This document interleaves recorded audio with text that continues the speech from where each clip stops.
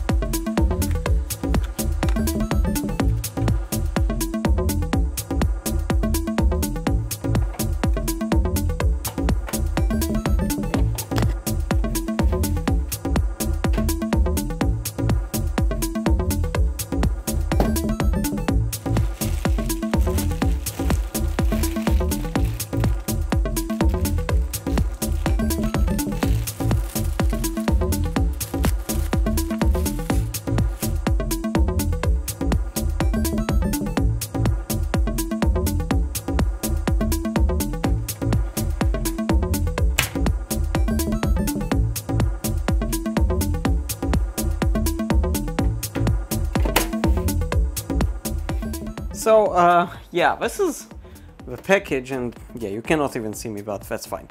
So, there are a few controls. First of all, there is some sort of laser or something that you're actually supposed to somehow open sometimes and clean, but honestly, I have no idea how. We're going to leave it as is. There is a LED light probably for when the power is on or not. This one should control the LED on the other side, which isn't that convenient, I guess, but hopefully it will be okay. You've seen me open it before, and opening the filter, which we can throw those away. And on the front, we have a small panel here for like screen that will show you the details of air quality. I guess there's some probably modes. There's an automatic red, manual, and night, and probably some others.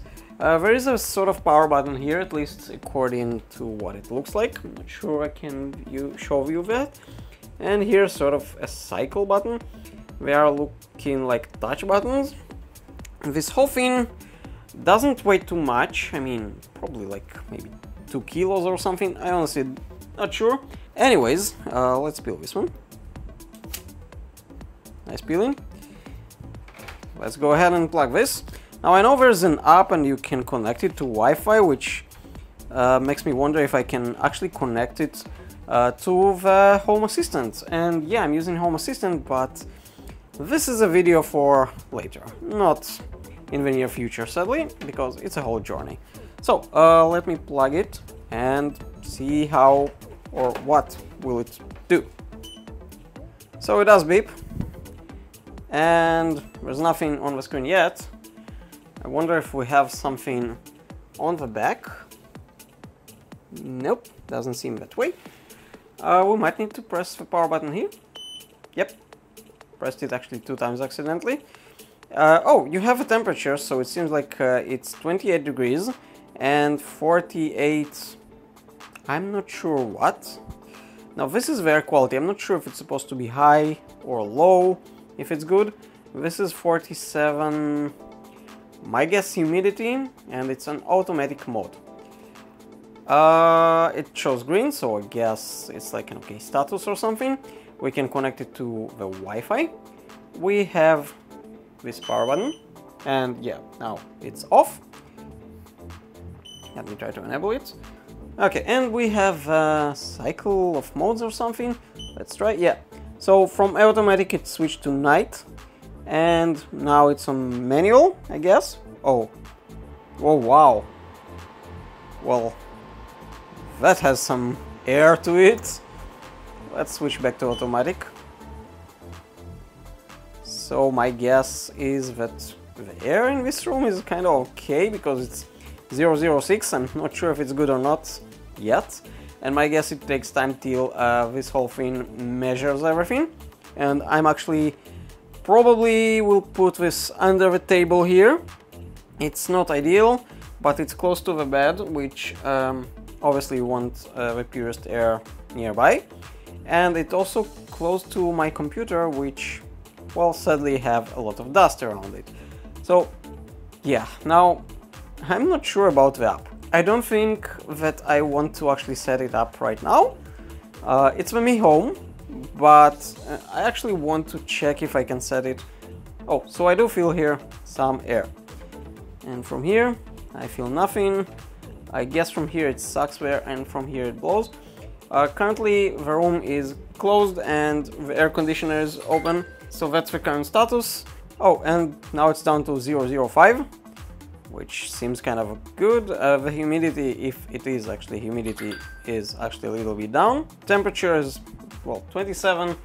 Actually, I don't really believe that. It's much lower right now in this room, but maybe on this area or something where the temperature, I'm not sure. Oh, we also have a button on the other side that you've seen. If I press it, it should, yeah, now it's like on night mode, the screen. It's a little bit like lower brightness. Now it's off, and now it's fully on. And if we do it again, yeah. So, yeah, there are a few brightnesses. I'm not sure if I can somehow set this to automatic.